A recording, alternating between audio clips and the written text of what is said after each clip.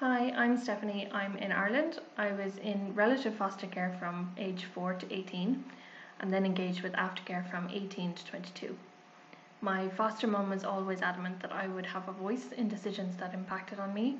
She wanted to make sure that I felt like I was listened to when it came to important decisions about my care, even the odd complaint. In 2012, I was offered the chance to get involved in TAG through EPIC's participation programme. TAG is an advisory group of young care leavers who advise TUSLA, the state agency responsible for care and aftercare. It was set up by the then CEO Gordon Jays. He would meet with us regularly. The group is made of care leavers from across Ireland aged 18 to 25. The group is diverse in its experiences and abilities, with members coming from foster care and residential care. The core value of the group was that everyone's experience and voice was respected and valued. Through EPIC, I also was asked to participate in the EPIC Youth Council from 2016. And this year, because of COVID, the Council has taken on extra activities to support Council members during this difficult time, such as baking tutorials for Pride, weekly movie nights, and an art tutorial, to name a few, all from the safety of our own homes. TAG has been a big part of my life. Through my participation in TAG and EPIC, I've had opportunities to meet other care leavers, talk to students and lecturers, young people in care, and people working directly with young people in care and aftercare.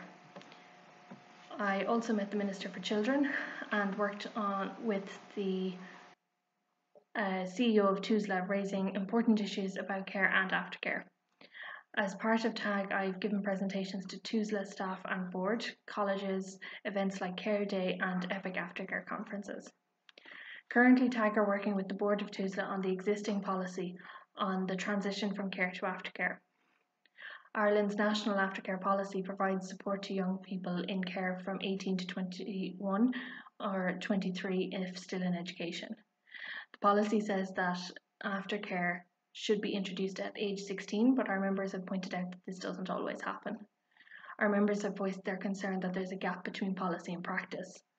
Our members have said that aftercare kind of sneaks up on them, that they don't feel they're fully prepared.